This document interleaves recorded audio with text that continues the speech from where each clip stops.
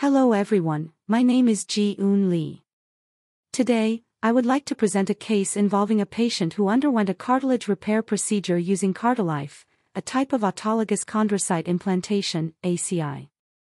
Immediately after the operation, the MRI showed that the cartilage repair site exhibited a very high signal intensity.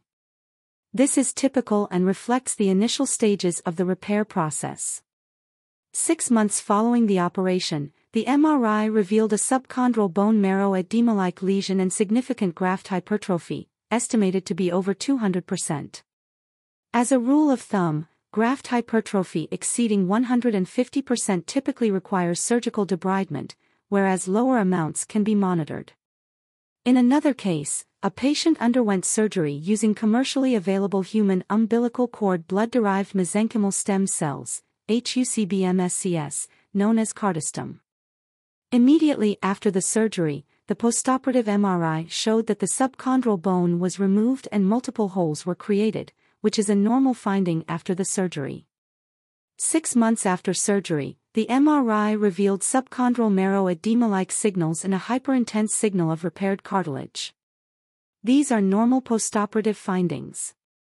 1 year after the surgery, the MRI demonstrated improved subchondral marrow edema-like signals and complete defect filling by repairing cartilage.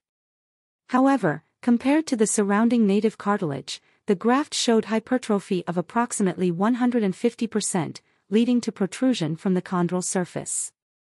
The patient remained asymptomatic and did not undergo debridement. We'll discuss graft hypertrophy, a notable complication following ACI. First, let's define graft hypertrophy. It occurs when repair cartilage outgrows the native defect, protruding from the chondral surface.